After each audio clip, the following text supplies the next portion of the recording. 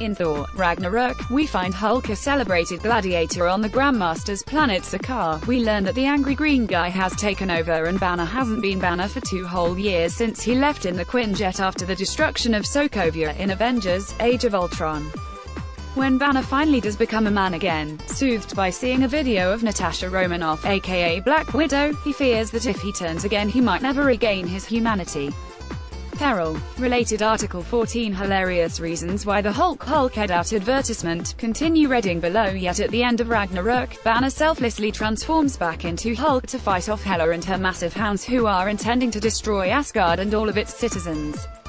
The close of the movie, he's still in Hulk form as the survivors escape the now wrecked Asgard and head for Earth. Will he ever be able to regain human form? Well, yes, obviously, since we see him back to being Banner in the Infinity War trailer where he first appears shirtless surrounded by debris in the Sanctum Sanctorum from Doctor Strange, appearing disorientated like he's just gone through the transformation. He later pops up in Wakanda a couple of times looking far more together. We can't say we're surprised. Mark Ruffalo is a real fan favorite as Hulk, and there's no way Marvel would choose to hide his human face for the whole of the movie. So how did he change back? Was he softened by Black Widow? Conjured and transported by Doctor Strange? Has Tony developed some killer Stark tech to help him? We'll have to wait till April to find out. However, there are a few more clues as to what Hulk's story might be. Copyright Marvel Studios Disney. According to Mark Ruffalo, he and Kevin Feige agreed that Thor: Ragnarok would be the first part of a trilogy arc for the Hulk, with Infinity War and Avengers 4 forming the second and third parts. We think it's highly likely he'll be one of the main players, as far as that's possible with a cast this size, in the next 2 Avengers movies. Partly because he's a great character, but also because the chances of a Hulk solo movie are just about 0 right now. It's because of a licensing issue. Universal still has the rights to a Hulk standalone.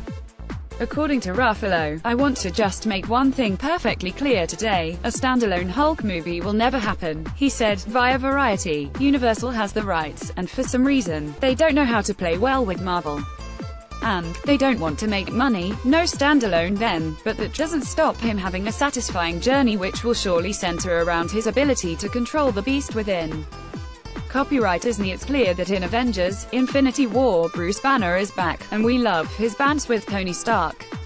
The two make a great team. He'll definitely Hulk out in Infinity War, too. We see the big greenie in that iconic scene in the trailer with Cap, Falcon, Bucky, Black Widow, Black Panther, Okoye and a whole bunch of others going into battle in Wakanda. The idea of Banner being stuck as Hulk is one that's been explored many times in the comics. Another popular Hulk storyline sees Banner and Hulk physically separated until their inevitable reunion. Could this be the direction they head in Infinity War? Talk to us in April. Want up to the minute entertainment news and features? Just hit like on our Digital Spy Facebook page and follow on our @Digital Spy Twitter account and you're all set.